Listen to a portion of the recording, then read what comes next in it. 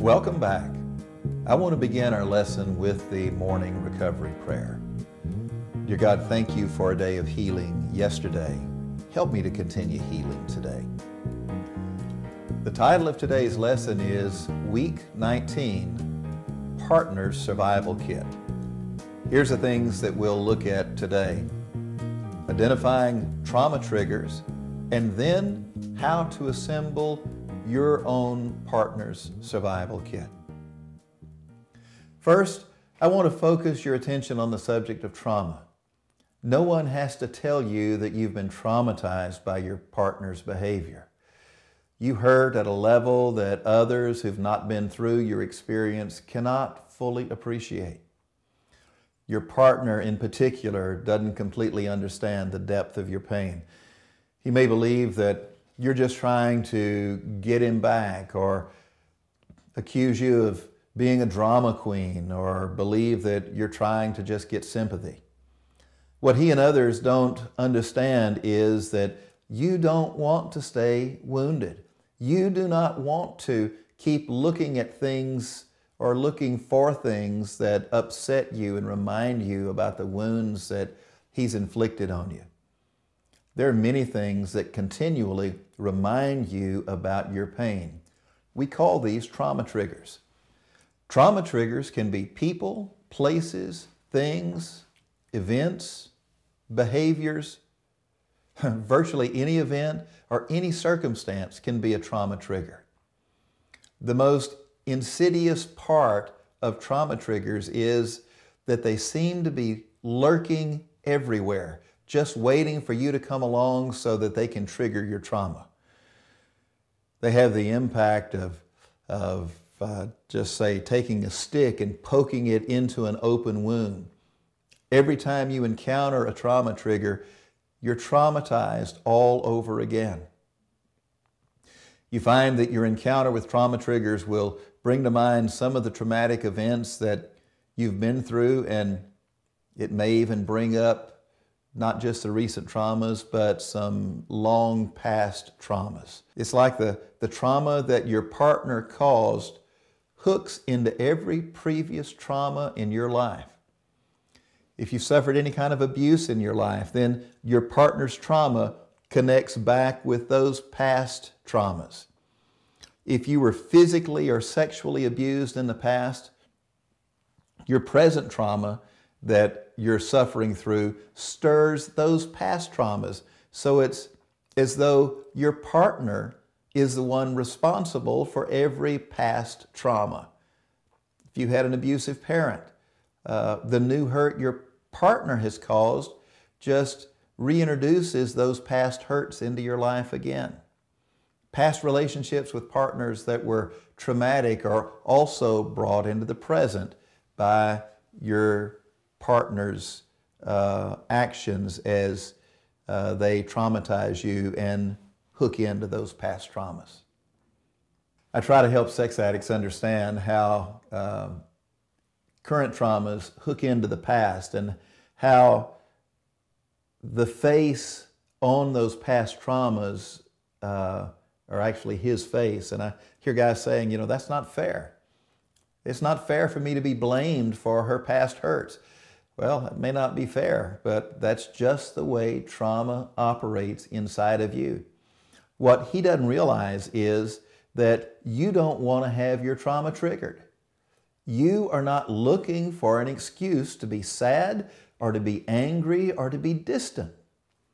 Trauma triggers come unbidden, and they stay with you until you've healed from your trauma. At this point, I think it would be helpful for you to begin identifying your trauma triggers. As you look at the trauma triggers worksheet, you'll notice that there are categories for various things that may trigger your trauma. Spend a few minutes trying to list as many of the trauma triggers as you can for each of these categories. Don't worry about the right-hand column right now. Just concentrate on listing your trauma triggers in the left-hand column. Pause the video right now and complete this portion of the Trauma Triggers worksheet. You may be feeling rather tense now. In fact, this exercise may have reawakened some hurts that you had long since forgotten about. Well, do this with me. I'd like you to close your eyes and just take a deep breath. Now let it out. And do it again. Another deep breath. And slowly let it out. And as you work through this exercise, you may find that you need to do this again and again to just relax yourself a bit. Well, now we're going to complete the other half of the worksheet. Look at the right-hand column. What kind of plan could you come up with when you're faced with a trauma trigger? What's one thing you can do when you encounter one of these people, one of these places, one of these things, events, or behaviors that trigger your trauma? One thing you can do is to stop and take slow cleansing breaths like we did a moment ago. What's something else that you could do when you're faced with a trauma trigger? Well, if the trauma that is triggered involves a place, then you might just choose to avoid the place. However, for many, this is really not a viable option. That might mean you avoid your home or your city or maybe even a particular state. Maybe a better way of dealing with trauma triggers that concern places would be to take a friend with you as you go back to these places for the first few times. Then you can talk to your friend about what you're feeling there. Oh, there's a number of other ways to deal with trauma triggers, like using prayer or meditation, saying affirmations, calling a friend that's supportive of you, journaling about your feelings. All of these are ways that you can deal with trauma triggers. We'll pause the video now and complete the right-hand column of this worksheet. See if you can come up with at least one thing you can do each time you encounter one of the triggers on your list.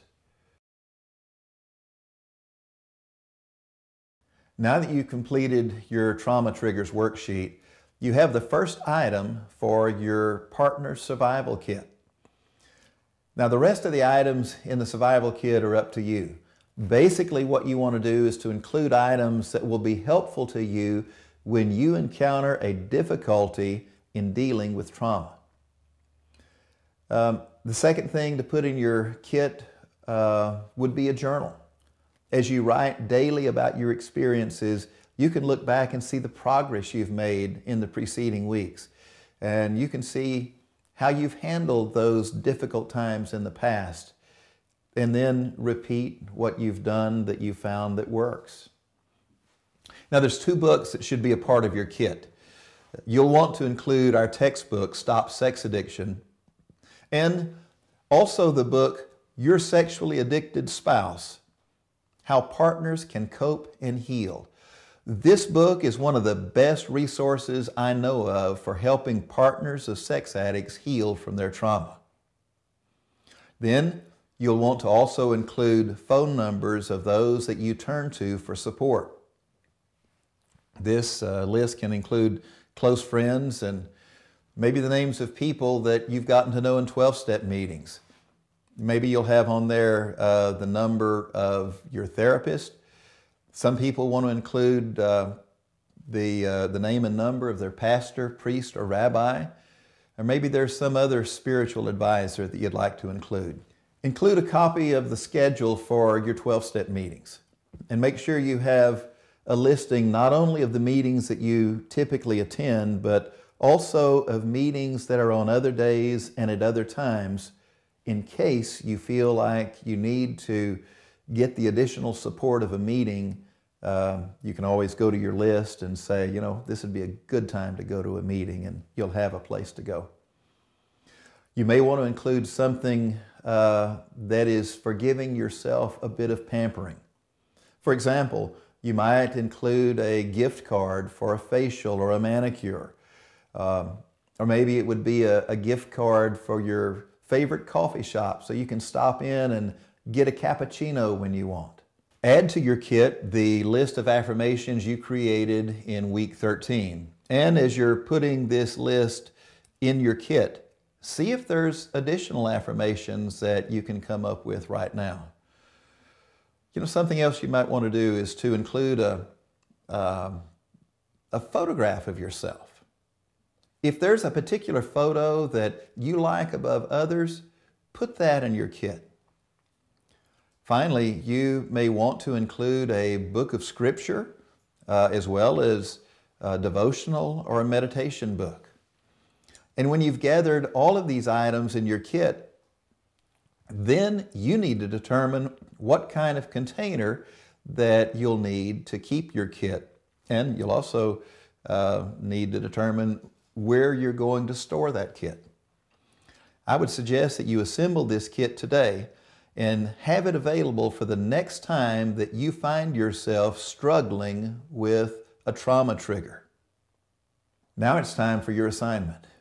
Read chapter 13 in Stop Sex Addiction. Complete the worksheet for this lesson if you haven't already done so. Journal about your recovery every day. Do something good for yourself this week. Then each day, begin and end your day with your recovery prayers. Well, now let's end this lesson with the evening prayer for recovery. Dear God, thank you for a day of healing today. Help me to continue healing tomorrow. And I'll see you back here again next week.